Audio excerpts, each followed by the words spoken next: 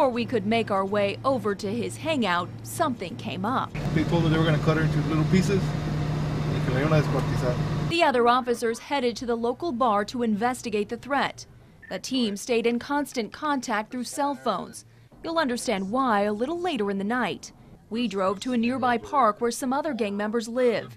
The investigator in shadows tells us teens carry out many crimes here in the valley because the penalties aren't as stiff for juveniles. They're pretty much the ones pushing the dope across the border or pushing the people back to Mexico, tied up, you know, in a trunk somewhere, or they're the ones pretty much engaging in all the pursuits locally. Young teens often want to prove themselves or want protection. Just before 6 this evening, Border Patrol units spotted and then caught up with 11 illegal immigrants trying to cross over into the U.S. They were caught south of Benitez, where the border wall straddles Military Highway. When we were there, a DPS chopper was still on the hunt for 2 illegals who Border Patrol officials say escaped. We observed about 6 women and 5 men being patted down and then placed into a Border Patrol van to be transported to Border Patrol headquarters. We got our first glimpse of the chase up in the air. A DHS chopper was keeping its eye in the sky on the driver of a white Mustang, now headed east on Expressway 83 in Mission.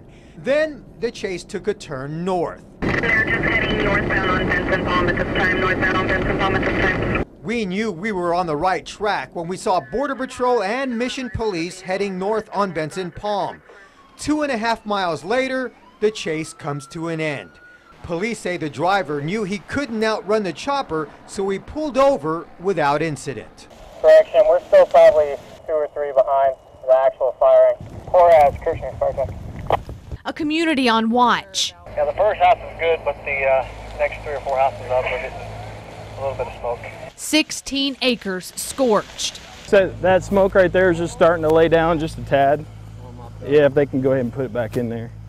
Yeah, no impact to the homes here. Thad Hertzberger helped set this fire. He did it to protect you. There's 2 reasons. One is habitat maintenance. It's going to take off all the dead and down and let the emergent vegetation come up a lot healthier. And then also secondarily, it's going to help for hazardous fuel reduction and wildfires. U.S. Fish and Wildlife firefighters torched this state wetland. Just moments after this accident happened on Cage Boulevard, just underneath the 281 overpass, Denise Velasquez drove by the scene. We did see a lady sitting underneath that car, the car that's on the bottom. She happened to look at us. Her face was kind of bloody. And then we came back just to see, make sure everybody was called, the ambulance, the police, Channel 5 News. So we, it's a pretty scary scene. Hope, pray for all those involved. A medevac chopper maneuvered its way to the intersection, but we found out it didn't have to be used. Too many fish to count in an area too small to drop a line. This puddle is only 8 inches deep, barely, and there's got to be 100 fish in there probably. This isn't for any fishermen. It's a great opportunity for us to get some research fish we've been looking for. These guys are biologists studying alligator gar. They're the decision makers on how much you can fish. Study these fish to see how they grow. It takes a burden off the local pond. They're the only ones left alive in there. Nothing much can survive around these top-tier food predators. Well, I like the job. I like coming to work. Saturday I work, but Sunday I don't work. I stay in bed. A 40-hour work week is unknown for Esther Hill. Well, I'm supervisor. From 5 in the morning to sometimes 6 at night. Nearly every day of the week. 43 years. She's here. This isn't just her job. It's her way of life. Company owners know there is a shift in generations. It was a family business. I grew up in it. People like the owner Bill Stalker and Esther Hill are rare these days. Palace Cleaners has 2 job openings. The positions don't have folks lining up. A day full of ironing or pressing or folding doesn't appeal to many. I think they think that being working in the cleaners makes you go down. But it's not. It's interested. That's the shift in generations. They say there's no jobs, but there's a lot of jobs that anybody can do.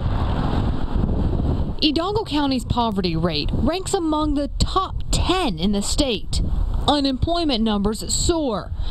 Here, there are jobs.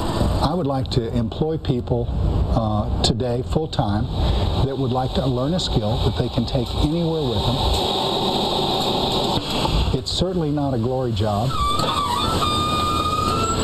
and you wouldn't ever get rich working for me, but it is honest, hard work, and one that would be consistent. Stalker wants full-time employees. That's hard to find. This doesn't make sense to you. Just wait. When you come to work for me, you come to work as a minimum wage person. Once you're trained, then depending on your skill level, you're paid more money. The money is the problem. A formal education is not required, just a clean background. Training is on the job. The minimum wage turns some people away. Stalker says some people have more incentive to stay home. A lot of people are on some form of assistance, and if they come to work for us full time, they lose the benefits of that assistance. I interviewed somebody just the other day. She came in, we sat down, we visited, and she said, but Bill, I can only work 21 hours. She said, I can't lose my benefits. But she said, I could work for you for 21 hours a week. It seems Uncle Sam's business pays better. They say that the entitlements, if you're able to get them, are more beneficial than working.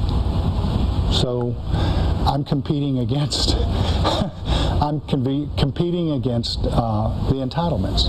I can't provide child care. I can't provide food stamps. New generation, some don't like to be told what to do. They think that they know everything right away. And here, every day you learn something, even myself. After 43 years? Yes, you learn something. One more job opening will be available soon. See how they stretch? 43 years? That's spandex. Is long enough for Hill. She's retiring when she turns 80. I don't do any washing at home, so I'm going to have to learn when I leave. That will leave another void at the cleaners, a job opening that will need to be filled. Palace Cleaners owners know they won't replace Hill. They can only hope to find someone who understands the value of a hard, honest day of work.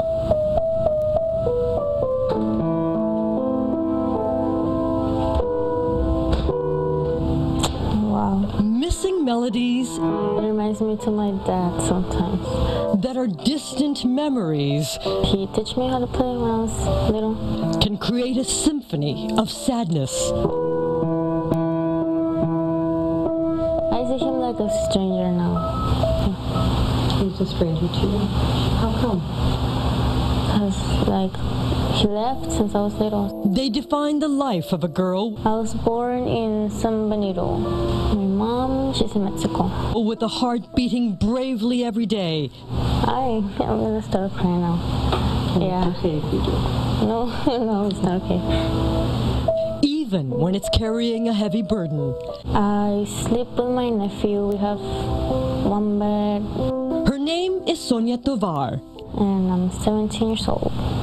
Almost 18. She lives with a sister in a tiny house in Brownsville.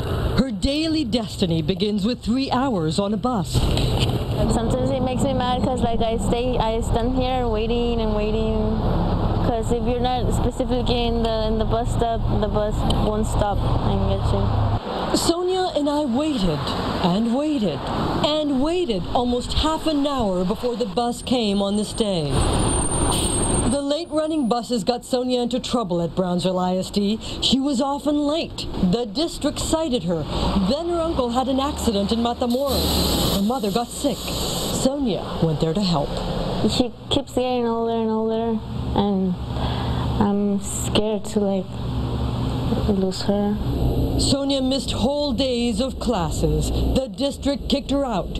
She admits she didn't tell them what was going on in her life. It was really hard. I was like, oh, what am I gonna do now? She was one more mouth to feed at her sister's house, 2 more meals every day without school breakfasts and lunches. So we have to save food and not eat a lot so we can eat all week. It's one of those times you just want your mother. When I needed my mom to talk to her, like she wasn't there.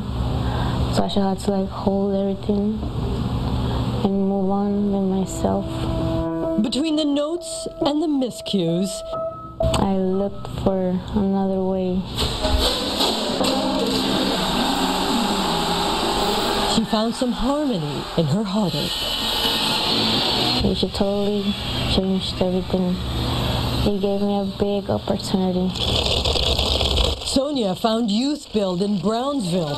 It's a non-profit organization helping young people. I work on construction, and they also teach us like math and everything, all what we need to get our GED. She's painting a better path. We're not only making something, we're also helping a family that want a house. A family living way below the poverty line. Their struggle are hers too. She gets a small stipend to work here. $191 a month doesn't go far. She gives half to her mother, 20 to herself.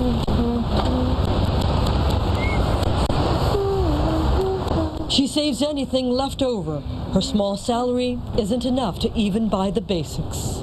Whenever I have money, I don't think like of buying clothes or buying like material stuff. I think of my family, I think of the food, necessary stuff that I need. She's learned how to measure heartache. I would just get really mad and stressful. And I started like giving up. But I decided that no more giving up on anything. She has a handle on hope. I want to go to college. In her head, my dream is to succeed in life. And in her heart, I want to be someone important when I grow up and be able to like help my family and not have to go to trouble. Her passage from despair to determination taught her, practice makes perfect. When you're playing the piano, I feel better when I play the piano. Or finding a purpose in the rearview mirror of a painful past.